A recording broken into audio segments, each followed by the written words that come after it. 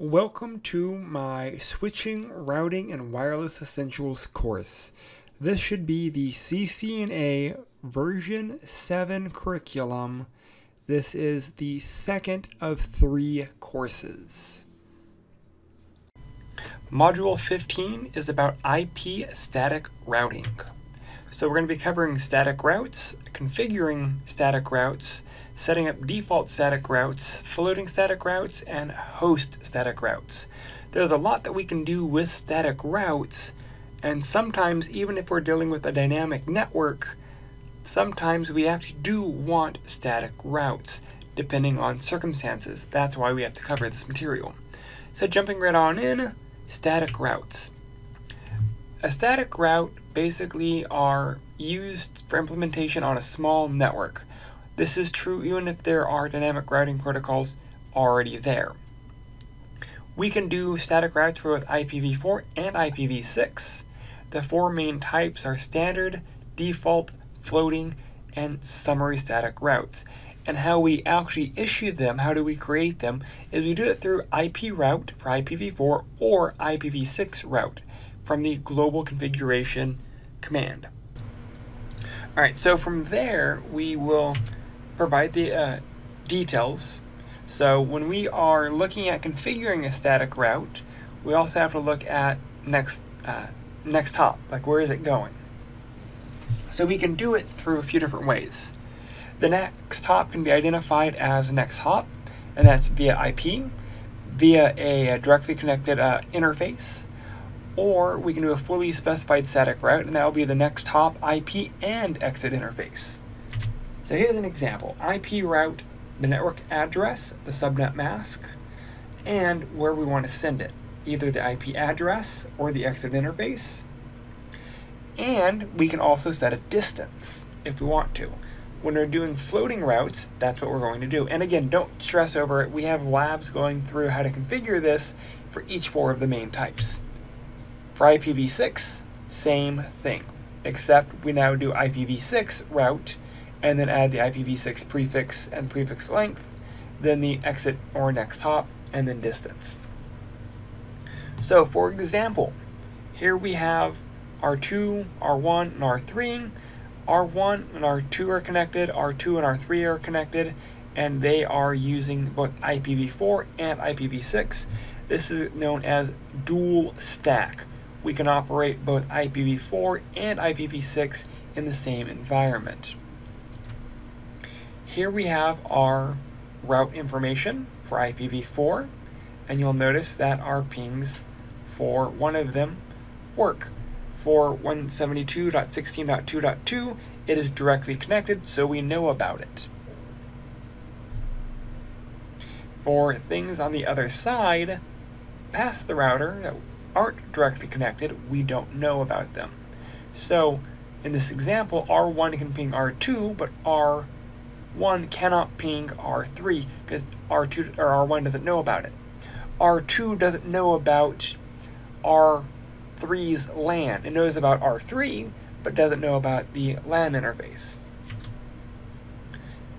For IPv6, same thing. We can see that it knows about directly connected routes, but anything past that, not really. So let's go ahead and let's talk about how do we configure our static routes. Again, we have labs walking us through how to do this, but this will give us at least the initial process of what we are doing. So here we have, let me grab my pen. All of the static routes will begin with IP route. It is saying match this IP and this subnet. Send to that address. So this is the next hop address. This is what we're matching. For IPv6, same thing. We have to make sure IPv6 is turned on. Then we say IPv6 route, match this address with this CIDR, and send out that interface, or send to that address. Here, we start listing the interfaces instead of the IP addresses. We can do either IP or interface or both. IPv6, same thing, we're telling it to send out of an interface instead of an IP address. Here we have fully specified static routes. It will actually say IP route, match this IP, this subnet, send out this interface, and send to that IP. This is, you can actually do a little better security if you're doing this route. That way, you can control traffic out of a specific interface, but either interface or address work just the same. So a fully specified static route for IPv6, they will be using the link local address, the FE80 addresses between the two, even though they may have a global unicast address.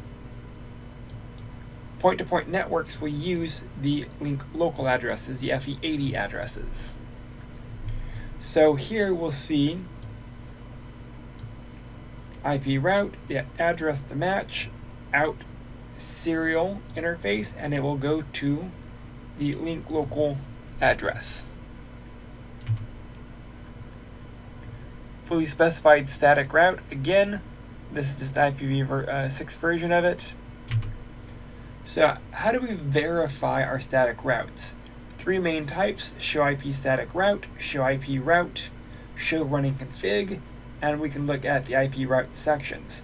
If we're looking at IPv6, instead of doing show IP, it would be show IPv6. Again, IP denotes IPv4, IPv6 denotes IPv6. Next section is about configuring the default static route. This is what you're going to probably see the most on current networks that have dynamic routing protocols. So first of all, what is a default static route? Well, we can have something called a stub router or stub network, and that's going to be more of a branch. So what ends up happening is we can say match all packets, and we can set a default route if we want to. So routers commonly use the default route to either configure locally or learned from other networks.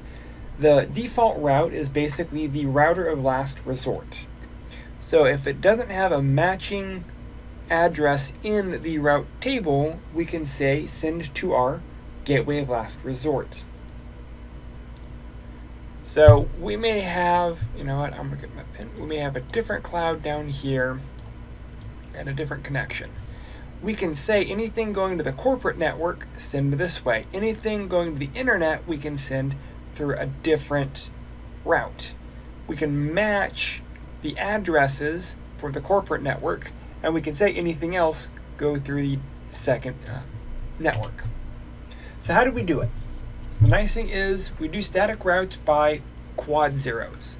For IPv4, we do IP route 0.0.0.0 space 0.0.0.0, and again we either give it the exit interface or we give it the next hop IP address. For IPv6, we do a : /0. That says match. If no other matching addresses in the route table, this will match and send to or leave out this interface. So this is how we would configure it if our next hop is this address. We would do IP route /0 space /0, that address. If we wanted to do that as a interface, we could, and we could do the same thing with IPv6, again /0, and that guy can actually be either a link local address or it can be a global unicast address.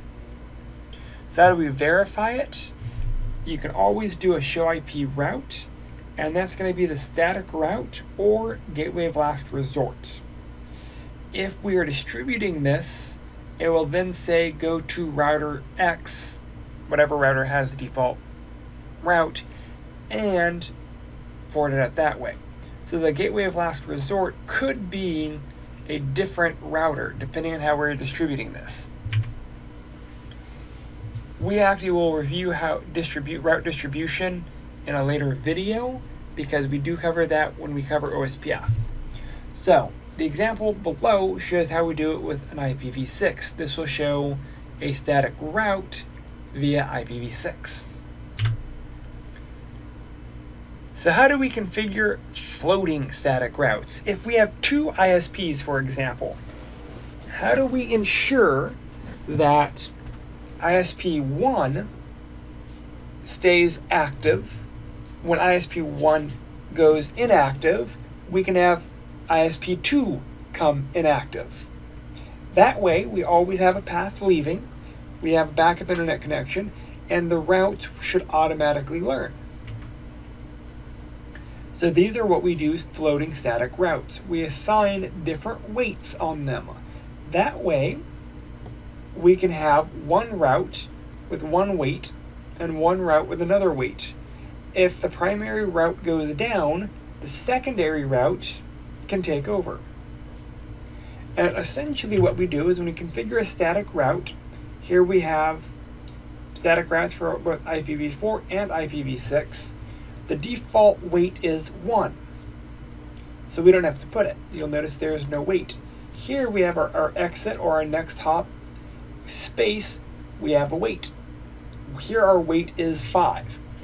If the first route, if this guy goes down, it's no longer working. This route will be installed in the routing table. That way we have a route to disseminate to everyone else. We still have a exit interface. Here's an example of how we would configure it and test it. So moving forward, configuring static host routes. So this is more if we're mapping single hosts. So automatically installed when an IP address is configured on the router, it's configured as a static host route. Host routes automatically obtained through other methods, which we've already discussed several of them. So with Cisco iOS, automatic install host routes are known as local host routes. These are going to be distinguished with a L in our router table. So if we're dealing with directly connected routes, they're going to be C. If they're local routes, they're going to be L. Static host routes allow us to map specific addresses with a /32. If it's IPv4, /28 if it is, /128 if it's IPv6. So here is an example of a static host route. If we want to get to this address, we would list the address and we would do a /32. We can send it to the next hop or the exit interface. That way, if we are sending something to 209.165.200.2, for example, this route would not accept that. This route is only matching this specific host and nothing else. To verify it, we can do a show IP route, and we can see what static routes are learned. And again, we can see if they are host routes, if they are denoting a /32 or a /128. For configuring IPv6 static host routes, same thing. We would give it our address and we would configure it out to the appropriate interface. If we want to do a link local address instead of a global unicast address, you would delete the IP static route for IPv6 using the global unicast address. So it would be no space IPv6 route destination IP and prefix space next hop IP address. And we would replace that with IPv6 route destination or the matching address with the appropriate prefix, and then we can say what interface or what link local address. If we're doing a link local address, it is normal that we do a exit interface also. That way, if we have multiple link local addresses and they're matching, we know which interface they should actually be leaving. And that is actually this chapter in a nutshell. We have labs covering configuring static routes, host routes for IPv4 and IPv6. We have labs verifying our configuration. So we learned how to set up static routes and the four main types of static routes. We learned about how to set up a default static route and a host static route. We learned about the different rules for controlling traffic for both IPv4 and IPv6. And that is it for this lecture. If you have questions or concerns, please feel free to reach out. Thank you.